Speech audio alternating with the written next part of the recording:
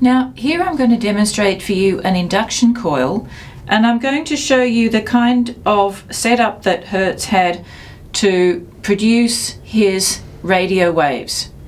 Now I've talked about an induction coil before, but this is again showing you how it works. So we've got here two coils.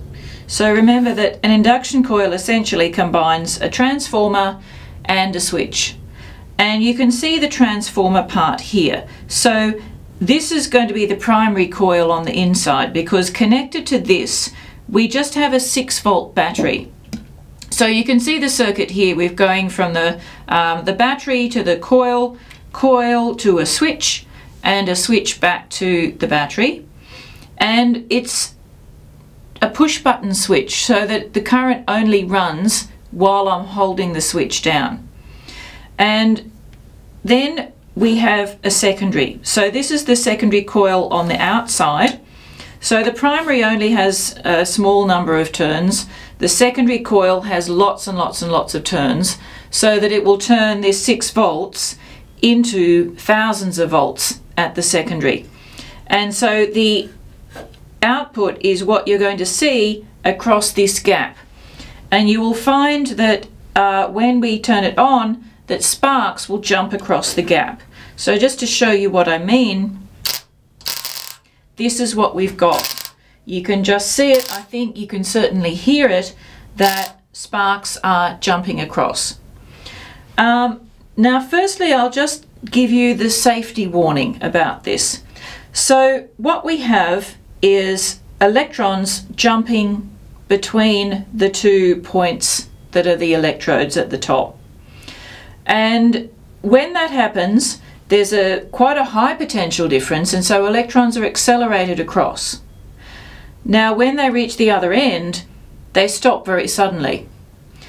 Now anytime a charged particle accelerates, it emits electromagnetic radiation. This is just a fundamental property of matter. And so the electrons being accelerated are emitting radio waves that can then get detected. But the thing is, once they hit the other side and they're stopping very suddenly, that's actually a high magnitude acceleration, like that very sudden slowing down. And the higher the acceleration of a charged particle, then the higher the frequency of the electromagnetic radiation it gives out. So as these electrons come to a halt, they actually give out X-rays. It's not a large amount. It's a lot less than you'd get if you had an X-ray at a hospital. So it's not that you need to really worry, but it's something that you should be aware of. And for that reason, we have the push button switch, so that you don't keep it running for longer than you need to. And if you demonstrate this for classes, that while you might have students coming around having a good close look at their thing when it's not running, before you started actually going, I would encourage them to not cluster around, but to move further back. So the other thing you can do to make it a bit safer, apart from standing further away, because of course these electromagnetic waves obey the inverse square law, and the further away you are, the lower the intensity. But the other thing you can do is adjust the voltage on the secondary. And you do this by sliding it back and forth, because only the bit that overlaps will be acting as a transformer. And so the more overlap you get, the higher the voltage on the secondary, but the more you pull it out and the less overlap there is, the lower voltage you get on the secondary. So what I'm going to do is set my spark gap to about 1 centimetre, and it takes about, depending on humidity and all sorts of air conditions, you could, as a rule of thumb, you could say it takes about 10,000 volts to jump across about 1 centimetre of air, because at that potential difference, that's enough to ionise the air, and so current can flow across and make the spark. So I'm going to let it go. Now you can see there isn't enough voltage in the secondary for it to jump across, but I'm going to move it across until I get a spark. Oh, there we go. Just got a spark. And so I will leave it at this voltage and not turn it up higher, because the higher the voltage, the greater the acceleration of the particles, and so the more the intensity and the higher the frequency of the radiation you get out. So I'm going to leave it like this. Now, Hertz had as his detector another spark gap. So this is what we would call the transmitter spark gap. What he had was another one, not with any power supply this time. The spark gap of his receiver coil was a simple gap joined by a loop, just to complete the circuit so that current could flow. And he had his loop quite a long distance away from the transmitter, and he found that whenever a spark jumped across this transmitter, he would find a fainter, smaller spark. He'd have to hold his electrodes closer together, but he would see a faint spark across the gap of his receiver loop.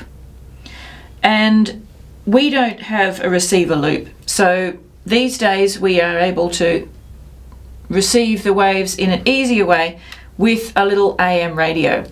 So what I suggest, if you're doing this as a demonstration, have it on AM, because the frequency is a bit lower than the AM band. So FM really won't detect it at all. If you've got AM, you tune it to the lowest frequency, not to any station, but just as low down as it will go, so that you've got just static. And then when you get the spark jumping, this radio that detects radio waves is just making that bit of static, that bit of sound that you can hear. I'll bring it a bit closer.